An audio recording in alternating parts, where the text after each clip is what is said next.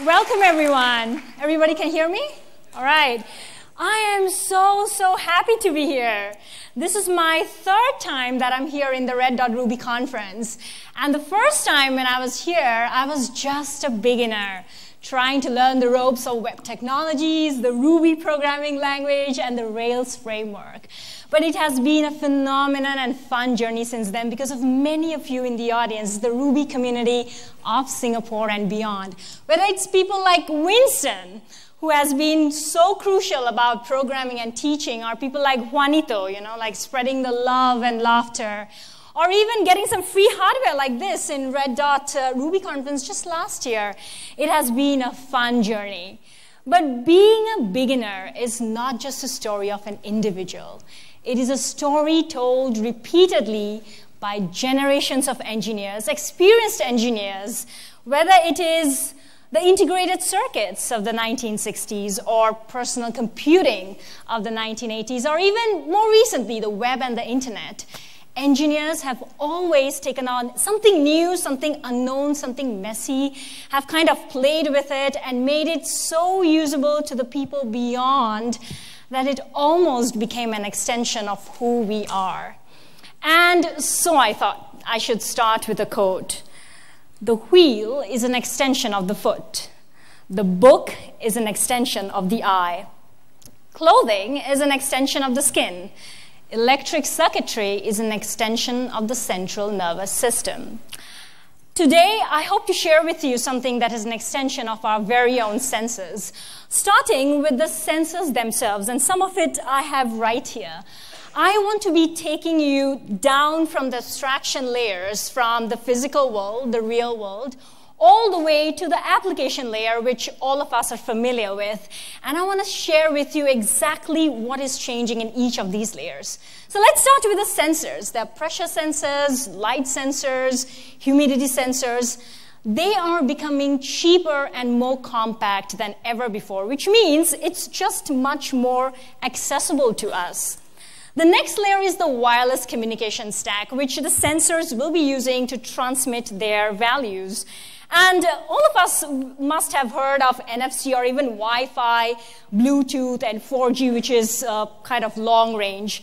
There are newer protocols coming up, such as Bluetooth Low Energy, or even 5G that will be coming up in a few years. And these are especially important for tiny sensors, low-power sensors for machine-to-machine communication. The next layer is the access layer. So all of us who are web developers here are very familiar with these protocols, the HTTP, the HTML, JSON, and so on. I also want to share with you two more protocols in the application layer, which is the MQTT and the CoAP. And these are very important for machine-to-machine communication once again. And of course, above these, we have the Web of Things layer, which all of you as Rails developers or web developers will be playing with. Now, for today's talk, I'll be specifically focusing on the bottom three layers, focusing on the layers that will be communicating with the physical layer, the analog layer, with the digital layer, the application layer.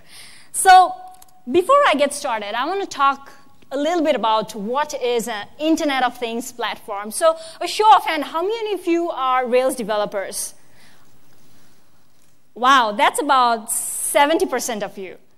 I agree with you, not all of us are web developers, so we might be playing with Ruby a lot. So as web developers, as Rails developers, I'll be talking about this framework called ThingSpeak. So if you go to ThingSpeak.com, you can actually connect your sensors and play with it. So it is a hosted platform. But if you want to look at the source code as developers, you can also go to GitHub, and you can also download the source code. So just a word of caution, the source code in GitHub is about a year old. So it will be based on Ruby 2.1, and the Rails version is 4.2. But nevertheless, I still feel that we'll be able to catch on a lot of how the controllers are made, the models are made, and get a lot of ideas. So essentially, what is an IoT platform? So it has four key features. Number one, so you have a sensor out there in the wild, and that kind of communicates periodically to your Ruby on Rails server. So that's a key thing about what is an IoT platform. The second thing is, when does the sensor send these values? It can be triggered by event, which can be by a human, and it can be by periodic, like every few hours or so. The third key thing is, what do we do with the sensor data after it comes to your Ruby on Rails server? Typically, we will plot charts and graphs. So that's a very key function of this. The last attribute is hooks. And I think as Rails developers, we are very good at this. Like when we get a post request or a get request, we might trigger a rake task, or we might generate a PDF or an email. So these are the hooks and triggers I talk about. So now that you know what is an IoT platform, I want to be giving you 3 demos in the course of this talk. And hopefully with these 3 demos, they are tangible enough for all of you to take back something home, get excited, and start playing with the physical world. So I have 3 demos here. We'll be using Wi-Fi wireless protocol for this purpose. I have 3 kinds of sensors or actuators, and being a Red Dot attendee, I've used emojis, as you can see.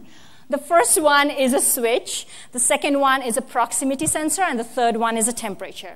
So let's get started with the first one. It will be event triggered. So before I start with the first one, I want to be talking a little bit about the wireless protocol system. So we are, in today's world, very familiar with 2 kinds. The Wi-Fi, which is like within a room, or the cellular, which is like 2G or 3G. So it's very important to know where is the device of the sensor and where is the kind of the central device that catches all these values. In the case of Wi-Fi, it is the router. So I have a little router here. So I've kind of flashed the firmware and connected it to the SSID of this little guy. And here is the router, and this is the sensor. So in terms of cellular, it is the huge cell tower. Now what's happening in the last few years is this. We are having more and more chips, which is the connectivity chips available to us. So this is an example of a Photon, which is a dev kit. And over here, I have a Wi-Fi chip made by Broadcom, BCM. And it's all done up for you in a tiny little PCB that you can explore. I have another example. This is based on the ESP8266s. It is a sub $3 USD chip. Wi-Fi connectivity. Once again, it's available as a dev kit. Same thing you see in the cellular device. Now, the best part is the cost, of course. Whenever an innovation becomes more prevalent, is the cost. In terms of Wi-Fi, you can use these sort of little dev kits in sub 20 USD. Of course, sensors and all, you have to pay a little bit more. And in terms of the cellular connectivity, it's about $70 or $80. But just like our mobile phone, you need a data plan. And cellular is important, you know, because not all our sensors will be in the room. It might be in the urban, in the gardens or something like that. So I hope that you gave a little bit of a background about what kind of wireless connectivity we are talking about. So let me go on to the very first example. So this is the first example I have here. As I said, I have a little switch here. So if you see this switch here, and this has a STM32 microcontroller. The switch is connected to the microcontroller, and that's where I flashed the C program to kind of say how it will communicate. And then, of course, it has a Wi-Fi chip on board, which is talking to this little router here. All right, so that is the thing. And with this Wi-Fi, it kind of talks to my Ruby on Rails server, which is running in my laptop. All right, so are we ready to see what it does? OK, so I'm going to go here, and this is completely wireless. So let's see. I'm going to turn it on.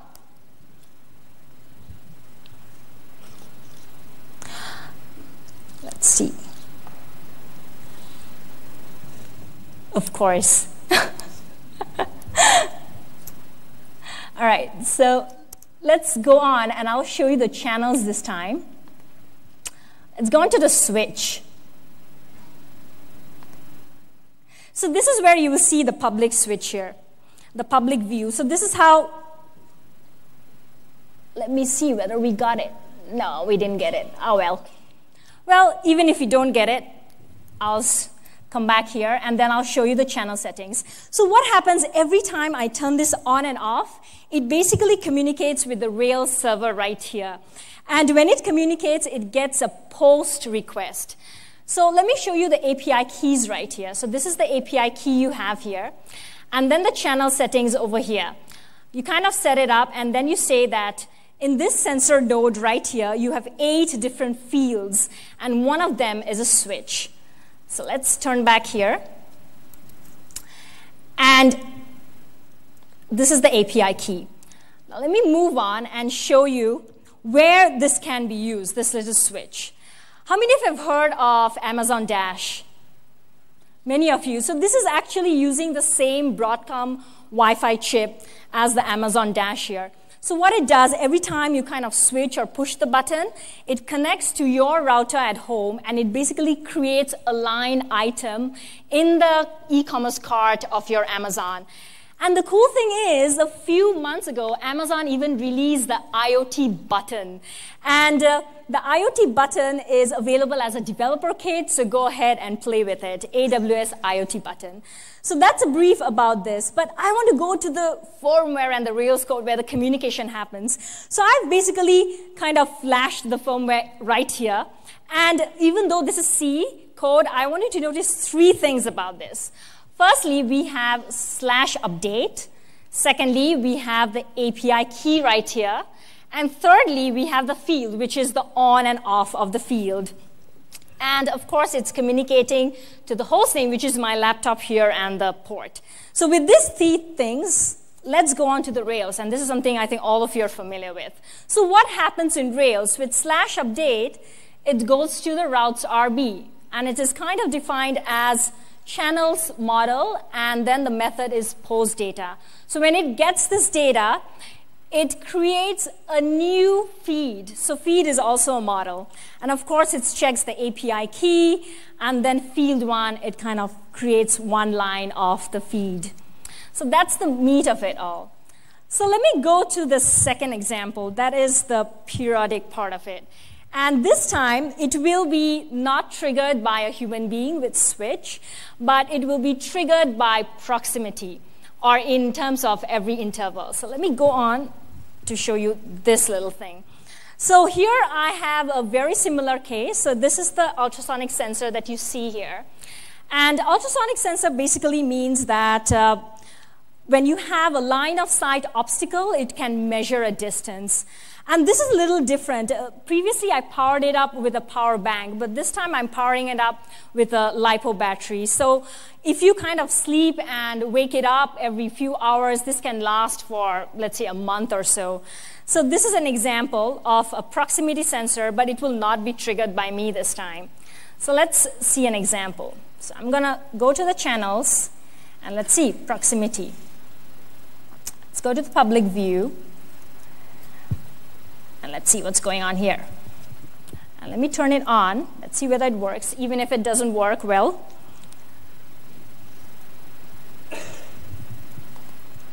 Oh, well, it doesn't work. All right, but I will show you something. Let's see once again whether it works or not. No.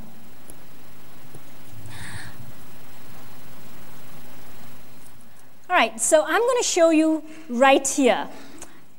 And this part, I want to show you the data. So if you click here, now ThingSpeak will give you how you can able to kind of communicate with it. So if you want to do a post request, you can do a /update here. And this is where they will actually generate the URL to write in the firmware and communicate with the Rails. And then this is the feed JSON that you can see here. So I think it might work. Let's see. Why is it minus? It is working. So you see here, it's -1. Let's wait a bit.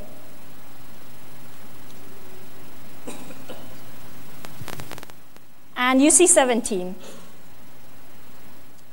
19. All right, so a bit far away.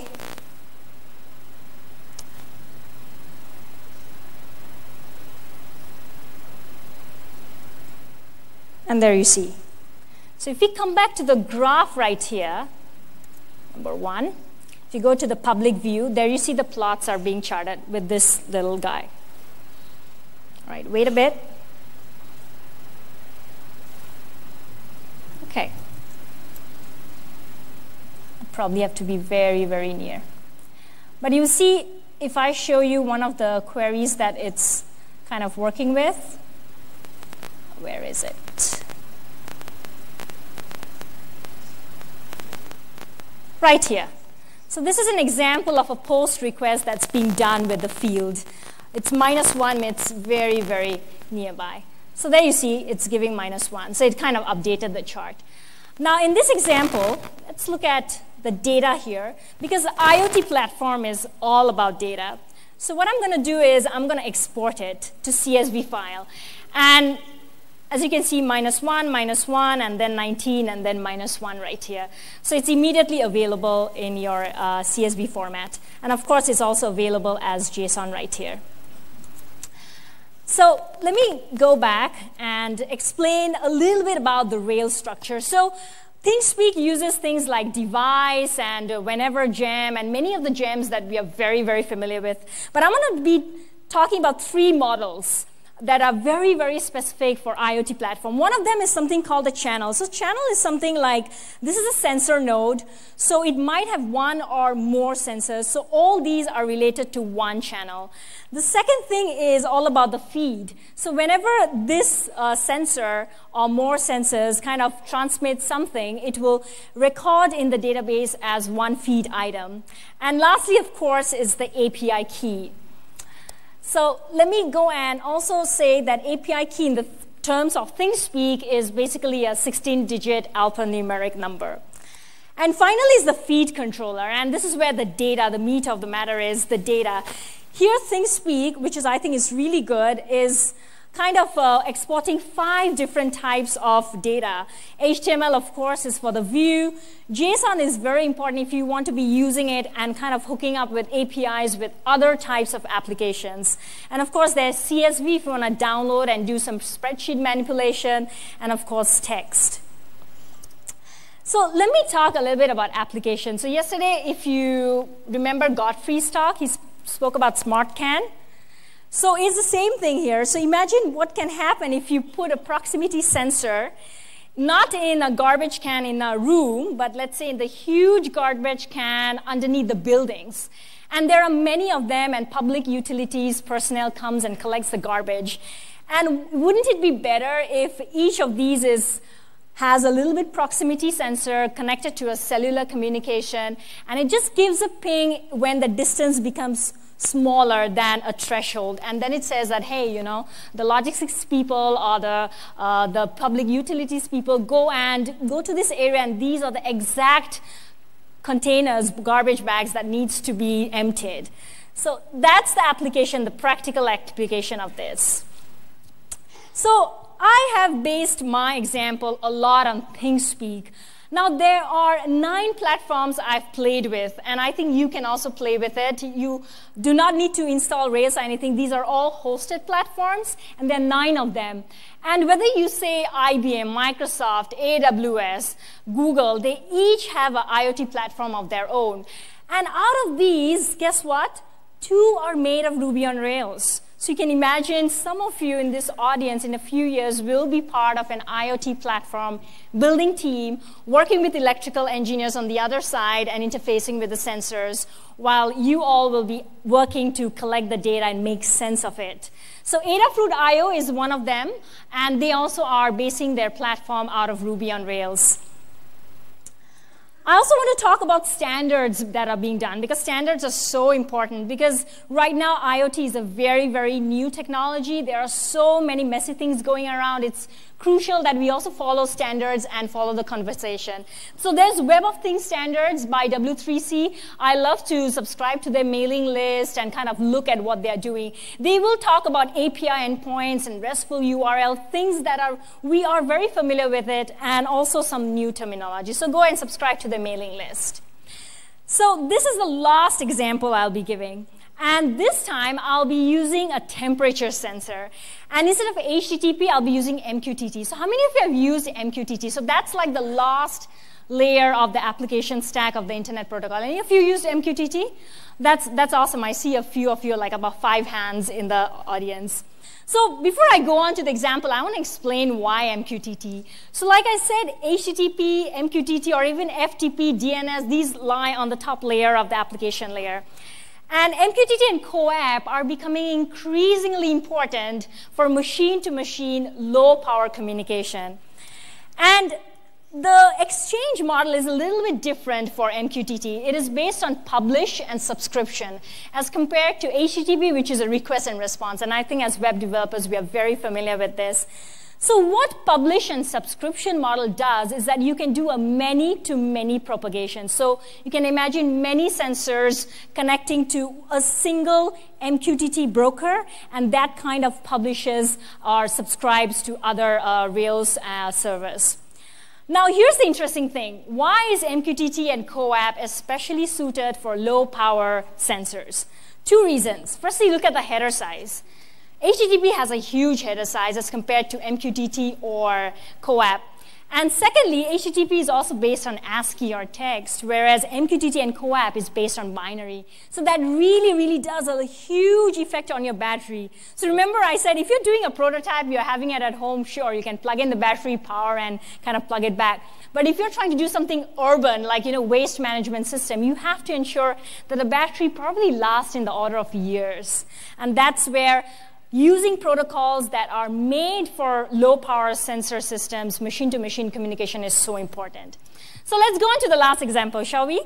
Here, I will be using something different. It's not Photon. It's based on ESP8266.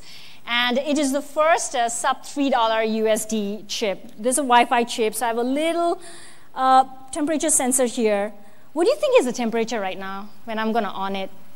Any numbers? 19? 24? 22? Who is right? Who is right? Let's see. So I'm going to go here and go to my channel and, all right, and let's see. So once again, I'm doing it every 3 seconds, but in reality, probably you want to be doing every 3 hours. So let's see, I've on it. Oh, there you go, it's happening. The stage is a little warmer, I think. So there you go, it's good. So it's about 24. Who said 24? Winston. Thank you, Mr. I owe you a drink anyway. Thank you for what you did for the community. All right, so that's 24, 23. And so one thing about data is that you might want to have a huge dashboard in your office, and that's where WebSockets come in, also very handy. So once again, it matters what you do with the data. So I want to talk a little bit about MQTT. So in terms of MQTT, like I said, it is a publish and subscription model. So I'm running a Mosquito server, which is an MQTT broker in my laptop here. So once again, I have already kind of flashed a firmware in my microcontroller here. And the firmware, so here you will also see how the MQTT protocol works. API key / field, which is very similar. And then, of course, I'm going to my host, which is my laptop right here. And I'm basically doing a client publish. And it's, of course, talking to my router here. And then my Rails side will basically subscribe to this MQTT sensor value. And what it does is it will also check exact value, the API key and the field. And just like the HTTP way, we will create a new feed for this every sensor value. So application. I want to be talking about application. How many of you have seen your home meters, home power meter? Everybody has one. How many of you have seen it? All right, that's about 10% of you. This is how my home power meter looks like. And by the way, I moved into a new house, and this is the latest, I believe. How do you think meters are read? Pretty manual nowadays. I think they are trying to do it automatically, but I think by and large, it's pretty manual. And this is, you see, it's 2015, this is by last year. But imagine one day we add a cellular connectivity to this, and every few hours we just send this tiny little value from your home power meter to your power's utility, and from there it just propagates as data to all your accounts or all your mobile phones. Imagine how much aware we will be of the energy we are using in every day of our lives. I think that has an impact directly on our behavior and the planet we care for. So IoT platform, at the end of the day, it's all about data. Sure, we can go and plot charts about it. It will already give a visibility of our usage, of our consumption. But what are we going to do with the data is an even more important question. Are we going to stop something, reset something, do a physical manual deployment to the site, notify social media, trigger a rake task, generate a PDF, create an email, trigger something, or change something about ourselves. At the end of the day, IoT platforms have a huge impact on every possible industry around us, whether it's logistics, energy, transportation. And so I thought I should end with a quote. The wheel is an extension of the foot. The book is an extension of the eye. Clothing is an extension of the skin. Electric circuitry is an extension of the central nervous system. The extension of any one sense displaces the other sense and alters the way we think, the way we see the world and ourselves. Let's explore the senses around us. Thank you so much.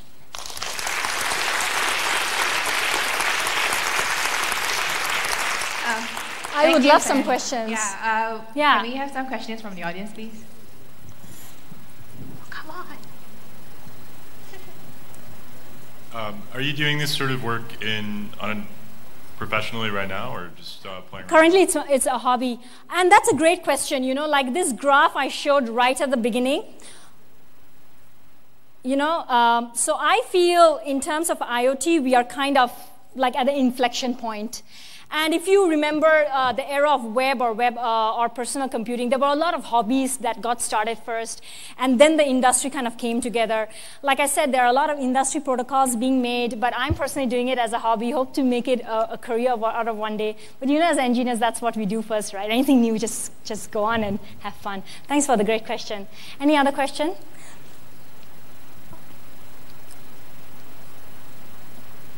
I think. Okay. One more. Hello. Hi. Okay. I'm a beginner to trying to hack my way to some stuff. Can you suggest any starter kits to get started? Yes. So you see my slide link here at the end, right? And I have 3 more slides here. I've linked all the hardware links here, because that's the most frequently asked question. So I would highly recommend you to go to Adafruit or SparkFun. Like I said, there are dev kits here, and it will be so easy to just get started just for yourself. Yeah, check out the links here. My slide link is also here. I hope, if not, talk to me. Okay, thank you. Yeah.